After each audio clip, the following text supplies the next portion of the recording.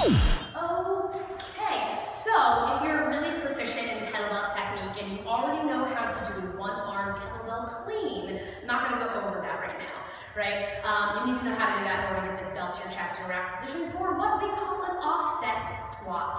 So you're going to start with your clean, your one bell in front of you. You're going to do your one arm clean.